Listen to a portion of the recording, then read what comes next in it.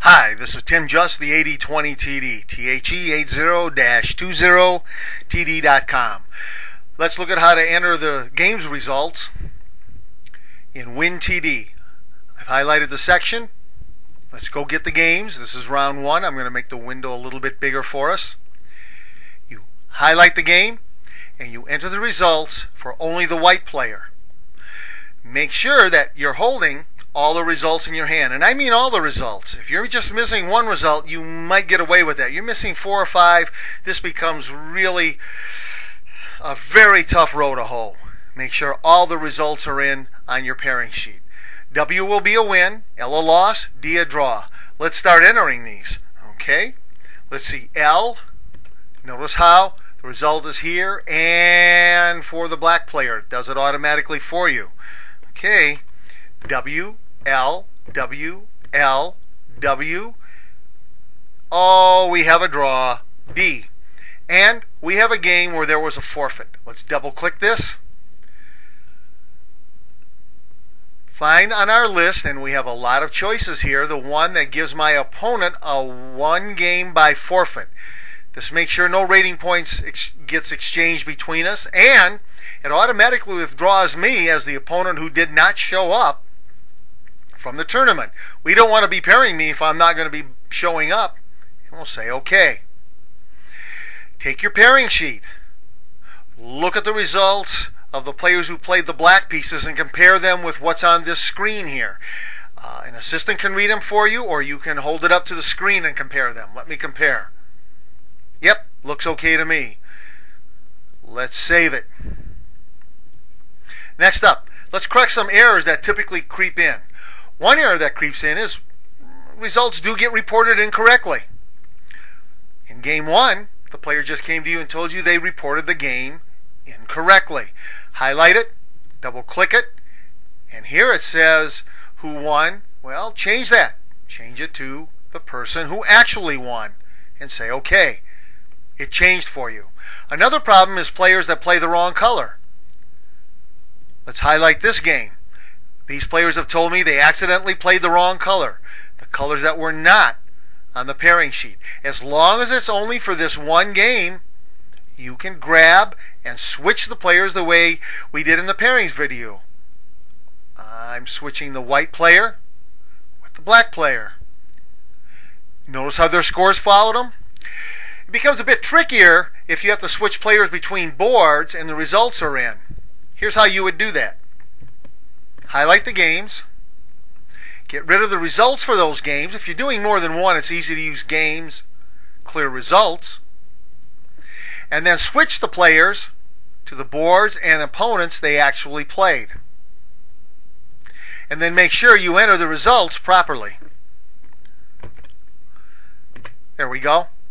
And the last thing we typically have to take care of is when a player who requested a bye, yes, ladies and gentlemen, I requested a bye, that's why I wasn't there and forfeited that game, end up getting paired. If this game shows up on the wall charts and I have a half point and my opponent has the full point, people just shake their head and they don't understand. So the easiest way to take care of that and give both players what they are legitimately due is to highlight the game, double click on it, and first of all get rid of this check mark. Make sure that just Timothy W., the player with the bye that accidentally got paired, is going to be able to play the rest of the tournament. Without getting rid of that check mark, they won't be paired next round. Okay. Game still highlighted. No actual game results were in. It was a forfeit, so I can clear that. When I've cleared it, that game won't show up on the wall charts. I'm going to press this S button to get back to the screen with all my sections. There's my open section. And I'm going to list all the players so that I can find my opponent and double click on it and go to the assign buys portion of this screen and assign the bye for round 1 that equals the score my opponent got as the forfeit win. 1 point. Okay. No, it was not a requested bye. Let's scroll on down and find me. Highlight me, double click me. Yes, I am active. That's important to check that this player who had the bye is still active. Assign buys. Round 1. Half point bye. Okay. Okay. Let's save it.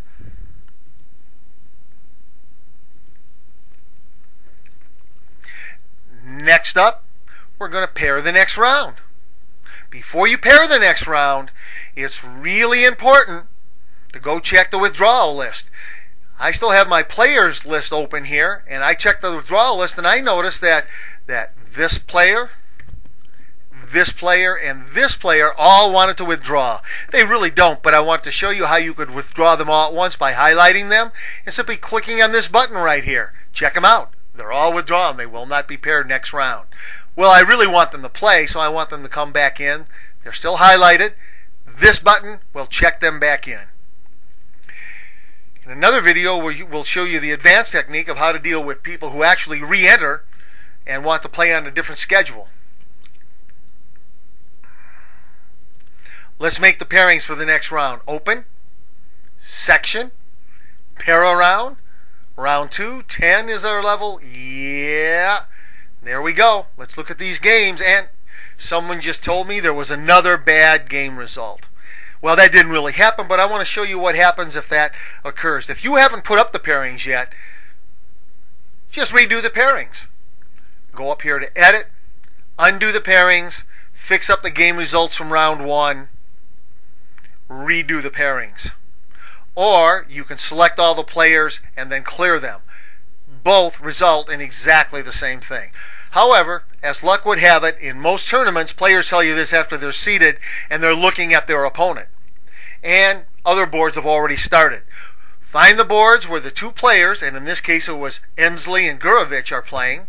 Let's make the screen bigger so we can find them. And stop those games. Let's see. There's Ensley, and it jumped over there because I have a small screen and I clicked on someone on the right. Let's go find Gurovich, and there's Gurovich. This method I'm about to show you isn't the best recommended method on the face of the earth. You're going to switch Gurovich and Ensley in their games. This does mess up their colors tremendously. No doubt about it. But once the games have already started, it's about the only thing you can do to fix up the problem of an unreported or a bad result. Here I go. I grab Gurovich and I switch him with his former opponent, Ensley. They've now switched their games. And while those players are playing, you can spend some time fixing up round 1. Open, highlighted, section. Scroll on down to list game specific round. Round 1. Okay. Find the game in question. Double click it. And change the winner. Say okay. Don't forget to save it. You're done. We'll see you next time on the 80/20 TD.